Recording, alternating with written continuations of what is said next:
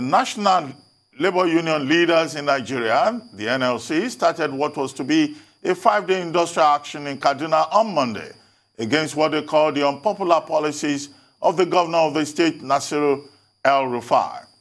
The national president of the Nigeria Labour Congress, Comrade Ayuba Wabba, led the protest with an objective to reverse the governor's decision to sack thousands of workers from the state and local government civil services.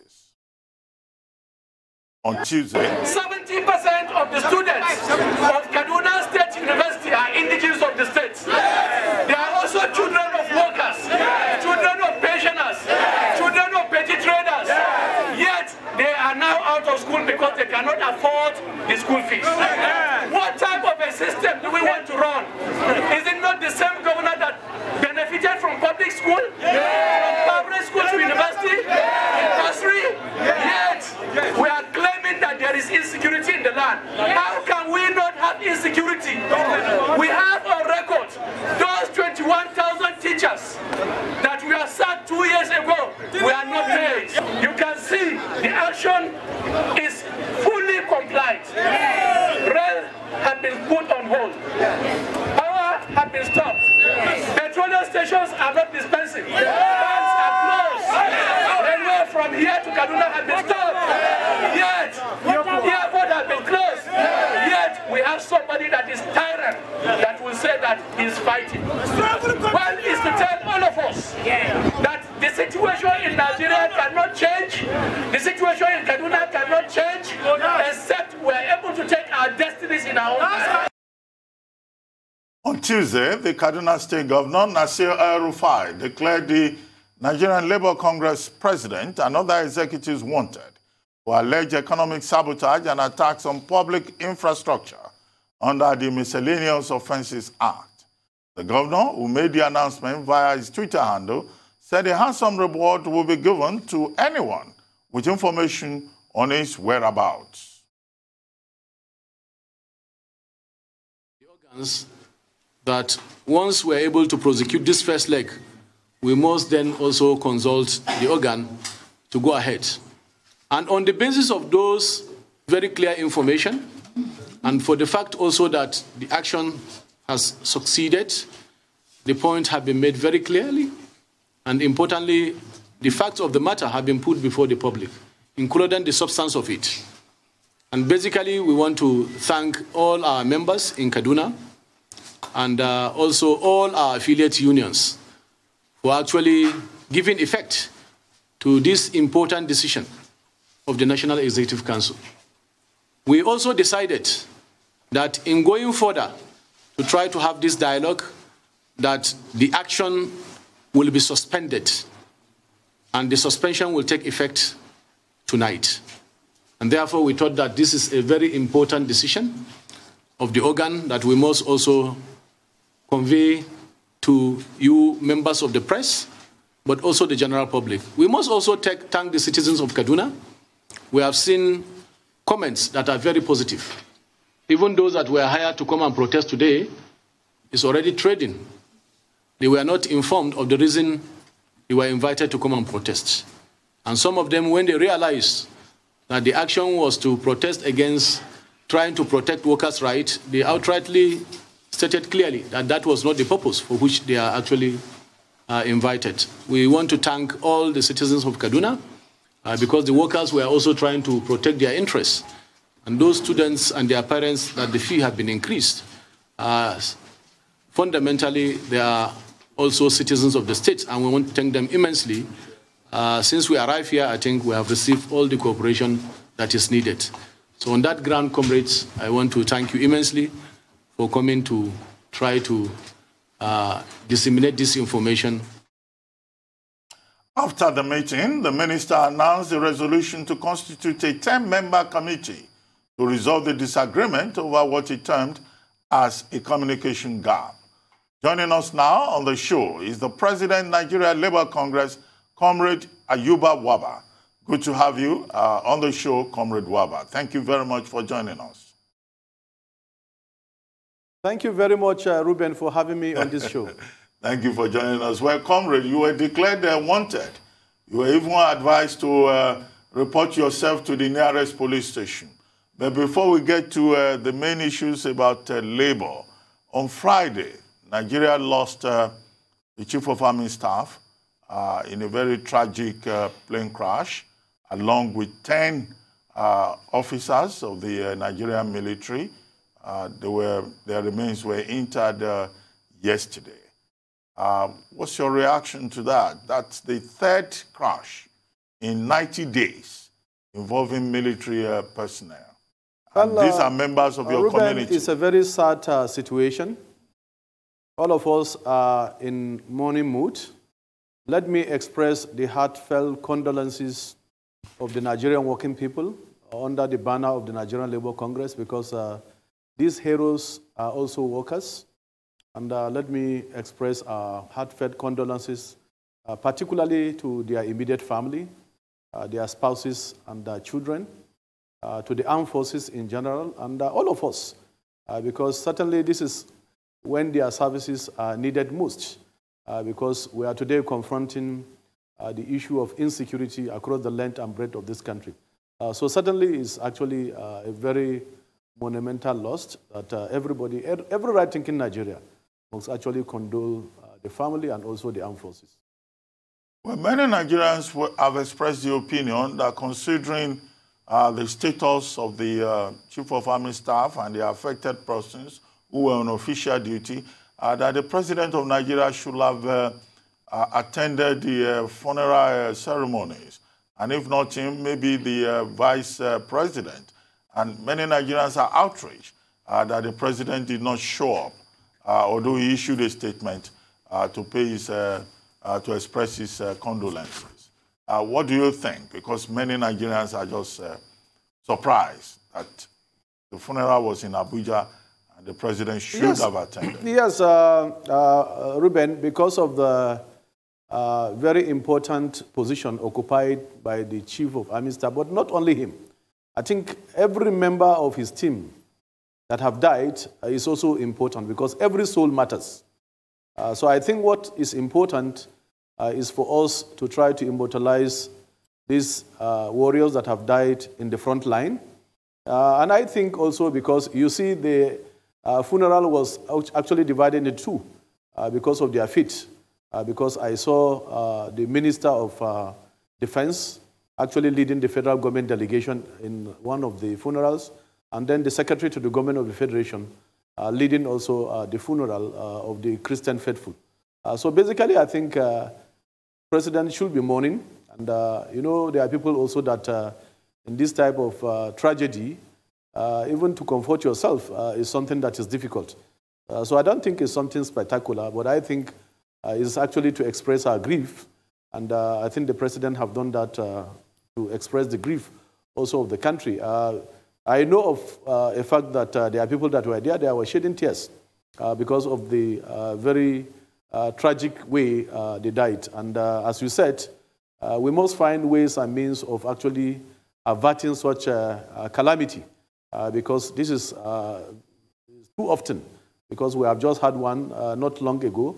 So I think it's to find ways and means of averting. There should be proactive measures. Possibly is the state of our aircrafts, which I think we need to advance maintenance and make sure that they are in perfect condition before also allowing them to fly, so that we don't continue to lose our best. Because to me, they are among our best and promising officers that have just died. Well, Comrade Wabba, let me go back to Kaduna, where you were declared wanted. Well, you didn't report yourself to the nearest police station. Instead, you still went ahead to lead a protest.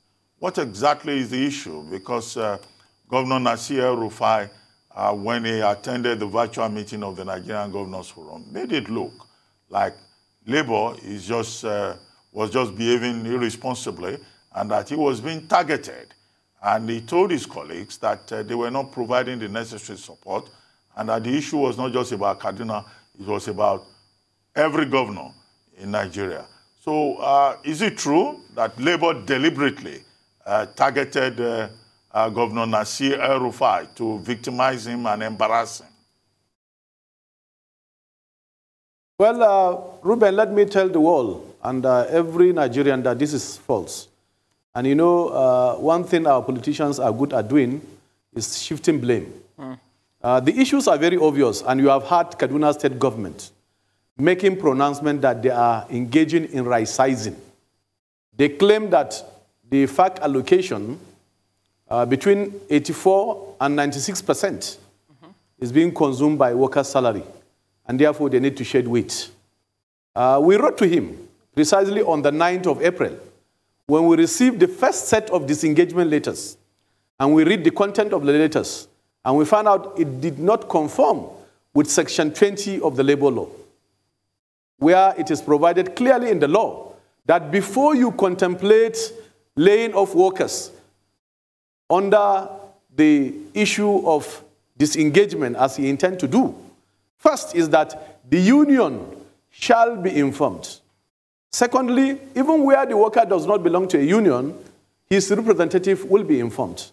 And there are procedures there to be followed for any worker to be laid off, including negotiating his exit package. And the fact also that before you issue him later, you must also pay his benefit, including severance package that will be added to it. All of this was not done, and we wrote to him precisely on the 9th. We wrote a letter, and we quoted some of the circulars that were in circulation, but importantly, we said also that this is the provision of the law. I think that letter was not responded to until Friday after our meeting. Oh, no, yesterday, Saturday.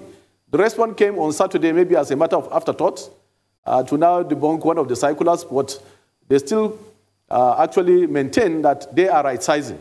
So in this circumstance, let me put the record straight. No governor in Nigeria today have sacked workers in thousands, as is being done in Kaduna, that we have not challenged. If he has such facts, let him put before the public. Because the issue of losing your job is like a matter of life and death. They have children. Some of them, Ruben, you may need to know that some of them have worked for 20 years, some for 10 years, some for 25 years. You are disengaged without a formal notice and without also something that you can lay back on. Because the law is very explicit, the law of redundancy. And redundancy means involuntary loss of job on a permanent basis by a worker. That's what the law said. And that's why in our body of labor laws, it is only in the issue of redundancy that there is a clear provision so that the right of the worker can be protected. There is a clear provision. Section 20 deals squarely with the issue of redundancy, which means involuntary loss of job, permanent loss of job or employment by a worker. And let me also inform you, the contract of employment, as it is today in our body of laws, for civil servants, is the attainment of 60 years of age or 35 years in service. So every worker has a mindset, except where there are disciplinary cases, which is exceptional. So every worker has a mindset of planning his retirement when he is either 60 or 35 years in service. So if you are abruptly uprooted from your work and without any provision, and side by side with that, increasing school fees in all institutions, in Kaduna, particularly Kaduna State University, by over 500%, you don't expect labor to fold its arm. And basically, this is one issue that is very fundamental to the right of every worker. And don't forget, what are unions meant for? Workers form union first for the purpose of protecting their rights and interests. That's the basic fact why unions are formed. Other issues are auxiliary. But the major purpose where Section 40 of the Constitution provides that workers have a right, just as politicians have form political parties to advance their political interests, workers have a right to form unions and belong to unions for the purpose of protecting their rights. And one of those rights is this employment rights, which have been violated with impunity. So you don't expect us to fold our arms, and even saying that we are being sponsored, I think that is uncharitable. And you know, propaganda may not work in this case because the substance of the issue is very clear. Let me also make the point very clear. Particularly in this year's budget, I'm aware that Kaduna State government proposed only to spend about 16% of the budget on personnel costs. And I think about more than 2/3 on projects. There is a balance that needs to be struck. Because when you build schools, it's expected that you must have qualified teachers. When you build hospitals, you must not only have qualified health personnel, which we refer to as human resource for health, they must also be well catered for them to be able to provide those key services. So there must be a way to strike a balance. And in all of these arguments, the issue of internal general revenue has not been put on the table.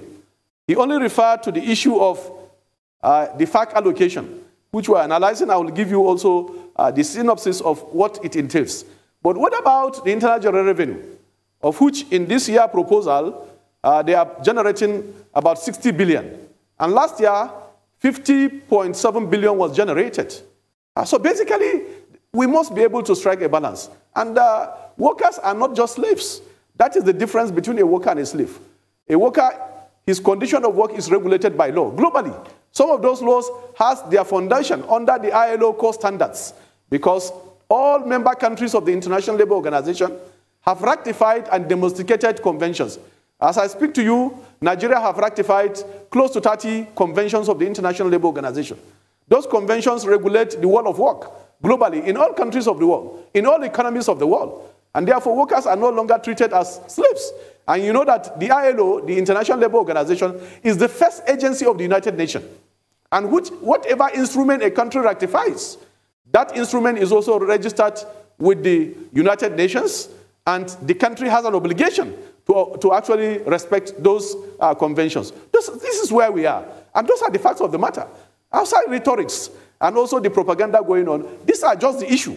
So is it true that Kaduna State is disengaging workers in their 1,000? The obvious answer is yes. Has the process confirmed with the provision of our labor laws? The obvious answer is no. Do you expect labor to fold its arms and allow those workers to be thrown out like slaves? The obvious answer is no, and that is why we have engaged the issue. Well, Comrade Wabba, the federal government waded into the matter, and there was a meeting, and at the end of the day, a 10-man committee was set up. That 10-man committee is expected to submit its report on Tuesday.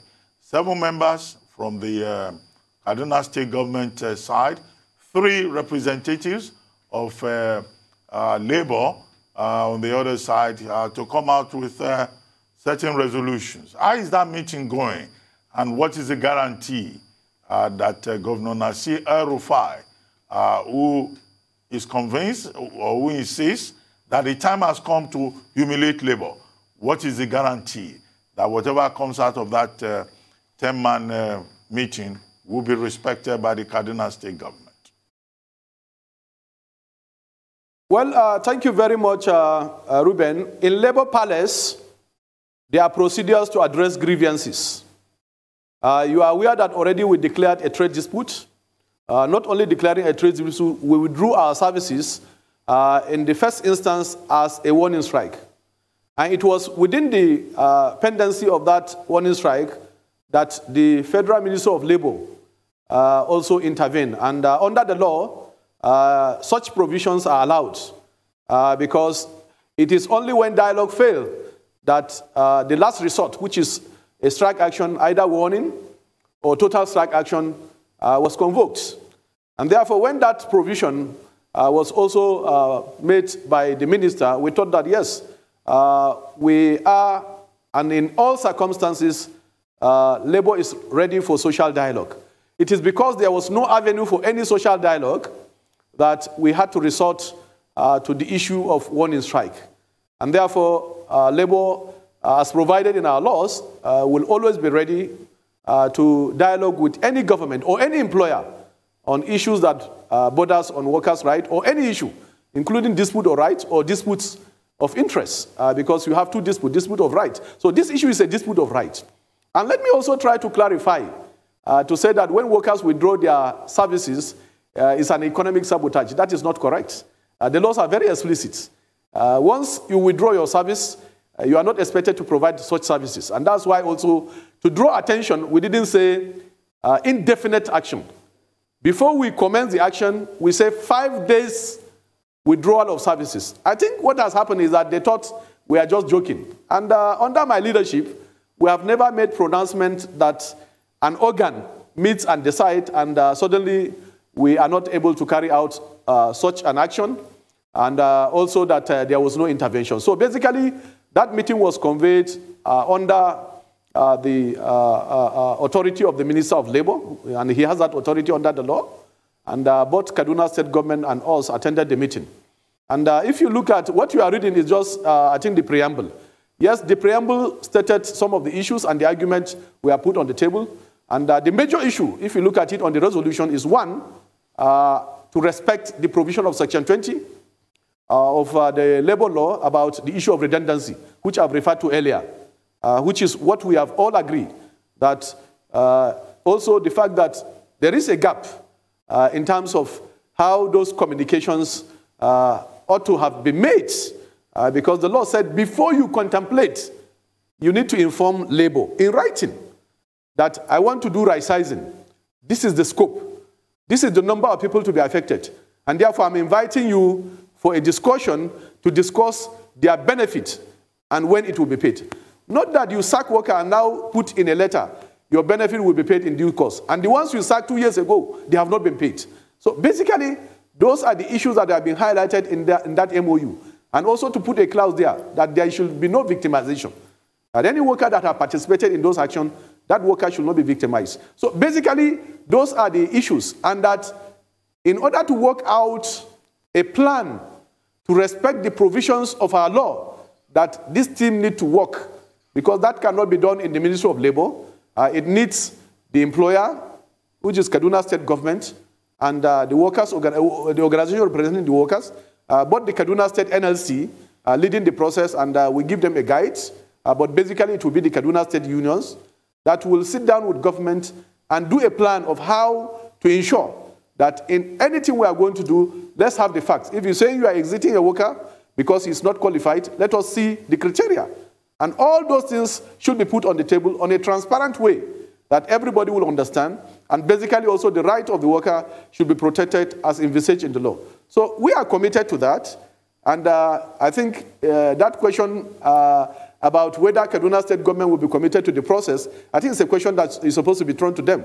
But as Labour, first and foremost, we are on the discussion table because we believe in the rule of law. We believe also in the sanctity of the labor law. But importantly, we believe also that the worker is not a slave.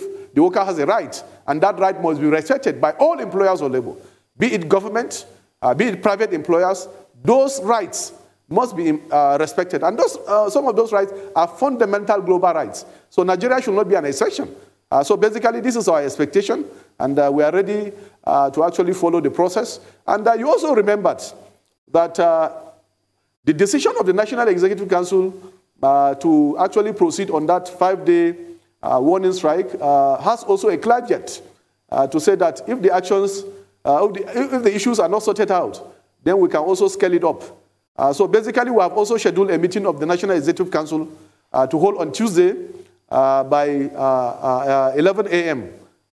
Virtually. We are all president and general secretaries of our 49 affiliate union, and their treasurers, and also chairmen and secretaries of all the 36 state council and Abuja 37, and members of the elected leadership, about NAC members, about 30 of us, all together will be joining that meeting virtually to review what has happened, to review the intervention of the federal government, and also to give further direction.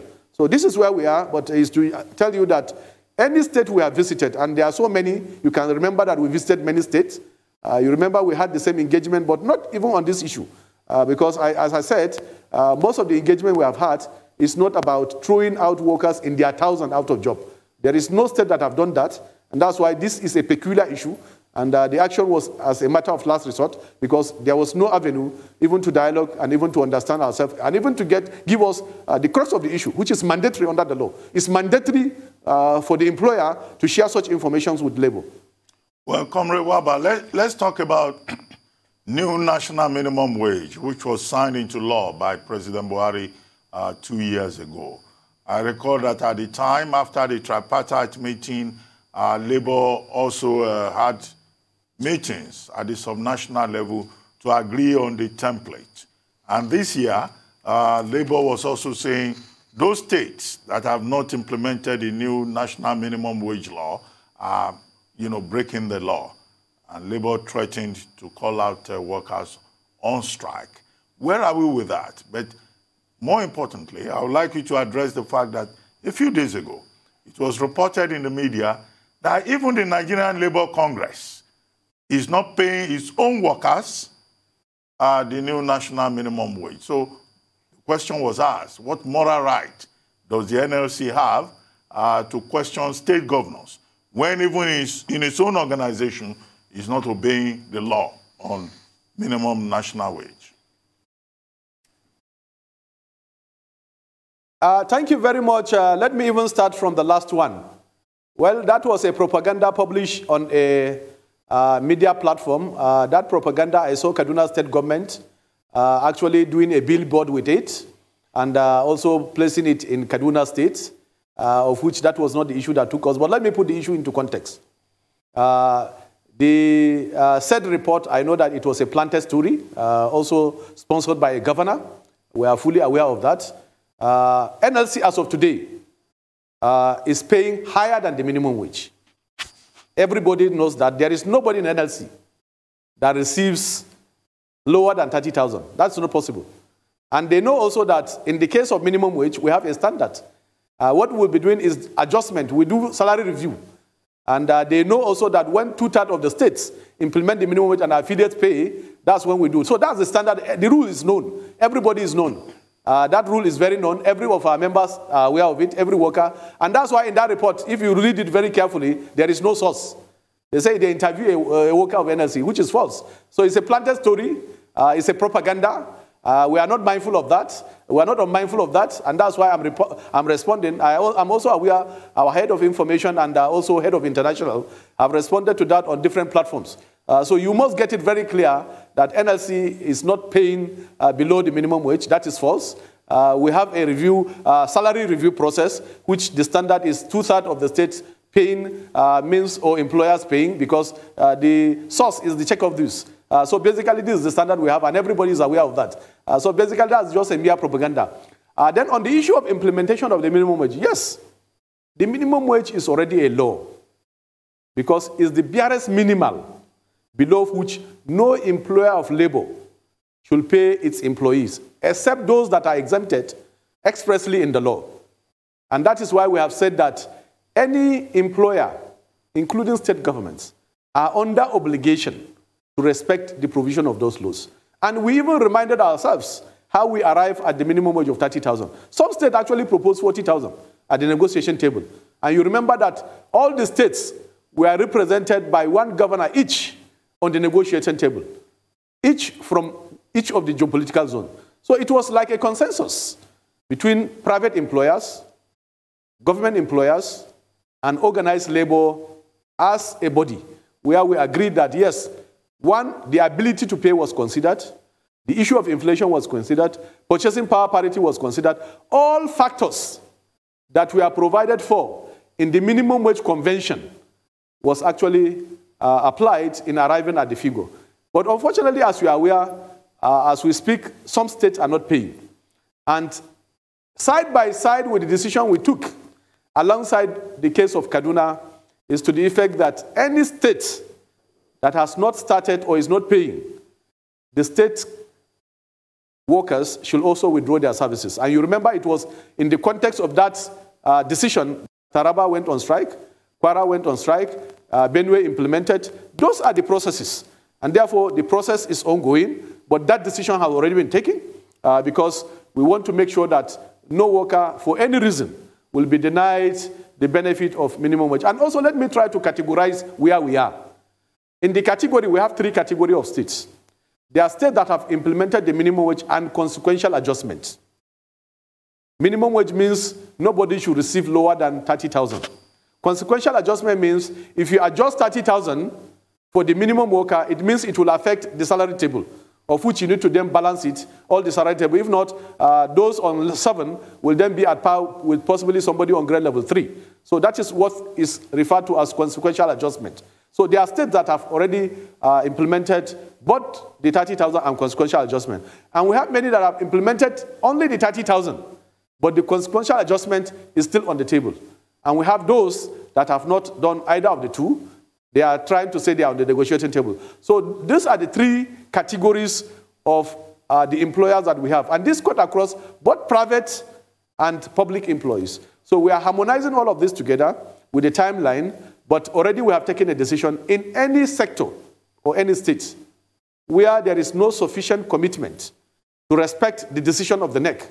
We have said those states should actually withdraw their services. So this is the true reflection of the information outside the distorted information that many people are using as propaganda to then say, somebody is not paying. Then why are you coming to ask me why am I sacking workers? There is a difference between sacking of workers and then the issue of implementation of the minimum wage, of which we have taken decision on that also pari passu about the issue of the minimum wage.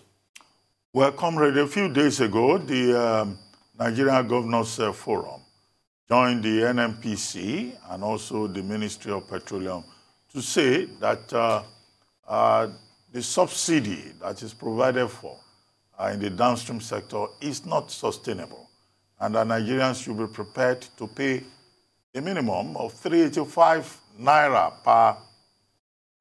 per liter as pump price of petrol. Now, before now, we were told that Labour was having some discussions with government with regard to what would be the appropriate price per liter of petrol. But now the governors have said, well, this is the reality. This is what will happen. Although there has been a press statement from the federal government side saying there will be no increase in pump price in the month of June. But it looks like something that will happen sooner or later. So what's the status of the discussions with government on this particular issue? And what are the expectations thank you, of Labour? Ruben. The fact of the matter is that I am aware that you remembered bailout was given to the states. And you remember recently, the central bank governor said that the deduction of the bailout given to states will start immediately. And you remembered the response of the governors.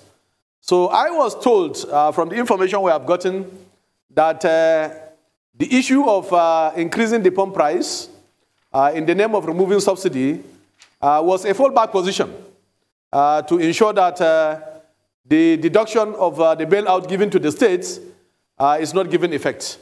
So basically, I think that is unacceptable because everything must be taken on its merits. The issue of loans collected, and you remember these loans, NLC wrote about the loans, the bailouts, whereas they were given actually to address the issue of salaries. You remember there is a report by ICPC to say most of those funds were also diverted. People help themselves. So basically, we are not in support of the idea to say that instead of paying the bailouts, that the fallback position should be to put the burden on the larger Nigerian public. If that is the idea, I think it's an idea that is not sellable, and it's not something that can be pushed down the throat of Nigerians. You know for sure that the times we are living in is extremely very hard. Here we are, on one hand, the minimum wage is not being paid. Okay, we'll take a quick break there, and then we'll come back to Comrade Ayuba Wabba.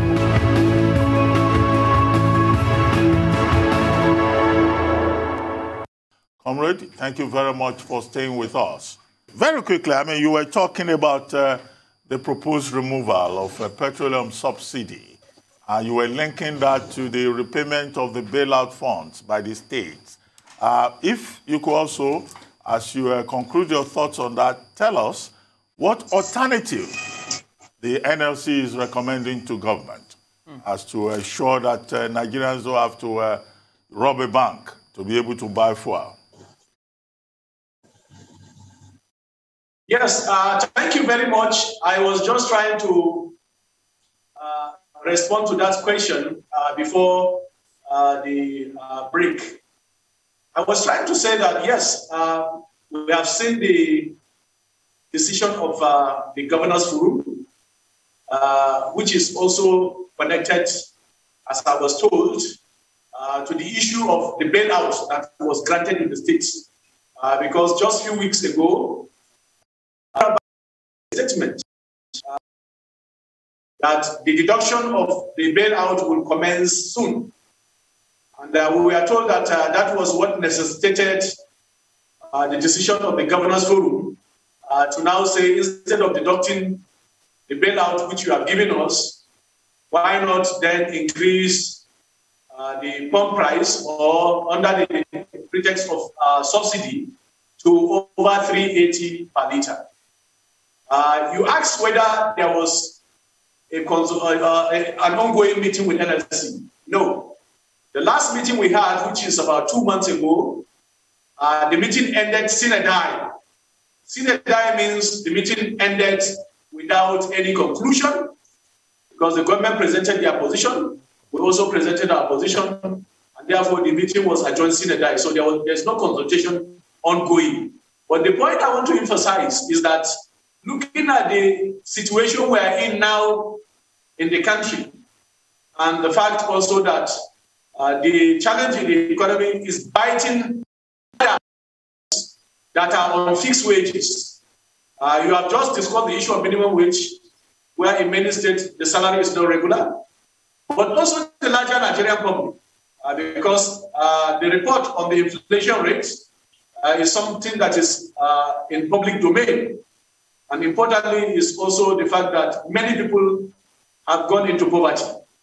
So looking at the scenario and the indices, microeconomic indices that are on ground, I think we have to be very careful not to also inflict more pains on Nigerians, because there are a lot of issues that needed to be sorted out. You remember when we had that conversation with government, we even disputed the fact that 90 million liters is being consumed every day in Nigeria, because we have seen the figure from many countries that are larger than Nigeria, and what they consume is actually much more lower than Nigeria.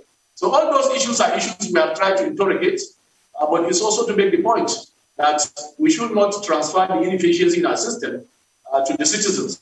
And that had been the point we have hammered on long before now. So basically, is to inform you that our position has remained very consistent, and to say that after that meeting, which was, I think, 3 months ago, there was no meeting that was held, and the meeting was adjourned sine die. But before I actually conclude on this, particularly on the issue of Kaduna, I think there is the lady that spoke, she may not have understood the issue. The issue is workers can be disengaged, but their rights must be respected. Mm-hmm. And that is why the law of redundancy is there.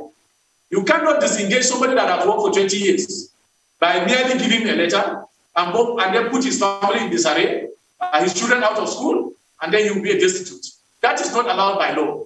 And that is what we are defending. And I think we should separate that from the issue of payment of wages. It's a different issue. And that's why there's a different law regarding the issue of redundancy. I've said also that in the 2021 budget of Kaduna State, they have actually budgeted to use 16.5% of the budget to spend on personal costs. That is, they put the budget, both the fake receipt and also the internal general revenue, which is very important because these are revenue accrued to the states. If you put the two together, what percentage is being used to pay workers' pay? And don't forget that those workers also provide very key services, which I try to enumerate. In education, you need teachers.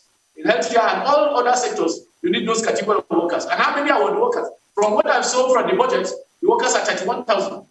And so basically, those are the issues that we need to look at. We are not saying that that's why the provision is there. If you say you want to shed weights, you want to do redundancy, then you must respect the law. And part of the law is that you must pay the worker that have worked for 20 years. You can't throw him out like a dog. I think that is the issue that is central in this argument and discussion, which we need to understand. Thank you. Well, Comrade, quickly asked you, what is the alternative that NLC is proposing with regard to the fuel subsidy regime? And Dr. Nwaneri, who responded to some of the points you made earlier, had raised the point. She asked the question, what is NLC's plan for Nigerians long term? And she asked, what is NLC doing for her as a citizen? I was tempted to interject to say that NLC is interested in workers, not international scholars like her. Yes, thank you very much, Ruben. NLC is a membership organization. We don't just do, like she said, workers did solidarity in Kaduna. No, all the workers are members of NLC. They pay affiliation to NLC. They are members of NLC. So if you look at our constitution, it's very explicit. Workers belong to trade unions first for the protection of their right and interest at the world of work. But we also look at larger issues that affects the general public. Just recently, we had the National Security Summit looking at the issue of security. We are part of the issue of the electoral reform. We are part of a lot of process. We are part of the constitutional review process, where we are going to be in all the centers to prevent referendums to be brought not only protecting workers' interests, but interests also that borders on everybody. So basically, we also look at issues that pertain to citizens. But you must understand that NLC is a membership-based organization. It's a trade union organization. So basically, she wants a centrality of our role and also our responsibility and our clear objective. Outside the fact that we can do many things to protect Nigerian citizens, which we have been doing. You remember that all through history, NLC have also responded to issues of development. But basically, we must also not centrally and frontally address the issue that is core to our mandate. Well, Comrade Ayuba Wabba, let me ask you about open grazing. 17 governors of the southern parts of Nigeria, they've banned open grazing in their territory. Now, the Attorney General of the Federation responded that, look, open grazing is like people selling spare parts in the northern part of the country. Well, we guess, you know, cattle herders are workers too. I don't know whether the Miyetti Allah is a member of the NLC. Spare parts dealers are also workers too. So do you look at it from an economic perspective or from an ethnic perspective? What's your take? Because cattle rearers are also workers. Those are spare parts dealers are also workers. Well, thank you very much. I think maybe you also need to look at the definition of a worker. In a worker situation, there are workers that are in the informal sector. There are workers also that are in the formal sector. In the informal sector, you have employer-employee relationship, which means somebody employs me either as a domestic servant or as an individual. He employs me and pays me wages. I then exchange my labor for the wage I will use to take care of my family. That is the type of relationship. But when you look at the broader issue of workers, yes, we can say everybody is a worker because you also work to earn a living. Even the person that sells spare part is a worker because he sells spare part and he earns a living. And also the person that also cattle. And farmers are also workers. So in the whole of this conversation, it's very clear that I think we are trying to also miss the point. There is an issue that is in place. The issue is the issue of herders-farmers conflicts or the issue of insecurity occasioned by the fact that there are herders that are also not of Nigerian even descent, but they come in at will, and then there is the issue of insecurity. So basically, I think the argument is about what model do we try to now take on board to address this particular challenge. And I think, clearly speaking, I will go with the fact that, yes, it's now the time to try to reform some of those sectors. And I think basically what has been said about the issue of reforming the issue of rearing of cattle and animals, I think is something that we can look at it. But I think also in addressing this issue, we must also look at some peculiarities, particularly the peculiarities that are peculiar to our environment, to different segments of our society, in making those decisions, so that we don't also make decisions that at the end of the day will bring about much more problem. So basically, I think that is why it is important, and I agree that we need to discuss some of those issues, the pros and the cons, and also what will be a better option that can be able to address the challenge that all of us are facing today. So I think the argument, both sides, is something that we need to sit on the table to look at it instead of just discussing as individual. I think this issue of having a forum to have a discussion around this issue, I think is very important and fundamental. And I think also the ongoing process of the constitutional review, which the two chambers of the National Assembly is driving, I think some of those issues also can feature there. You remember also that NLC participated in all the constitutional conference, including the 2014 conference. You remember we were there in good number, and some of the issues we are canvassing, some of the issues were canvassed there, and I'm sure that you can find some of those recommendations very clearly in those constitutional processes or even the conferences that I've referred to. So basically, I think we are just undoing ourselves to be discussing those issues in silos instead of discussing them in a very coordinated manner where we can be able to have recommendations and those recommendations can be implemented instead of just playing to the gallery and then speaking to the media and then at the end of the day, the issues are not addressed. So basically, the position of NLC is that let us have a platform to discuss some of those issues and let us see how to take on board the idea and the perspective of each of the groups so that we can be able to have peace in the country. Well, thank you very much, Comrade Ayuba Wabba, President of the Nigerian Labour Congress, NLC. Thank you for joining us on This Day Live, the Sunday talk show.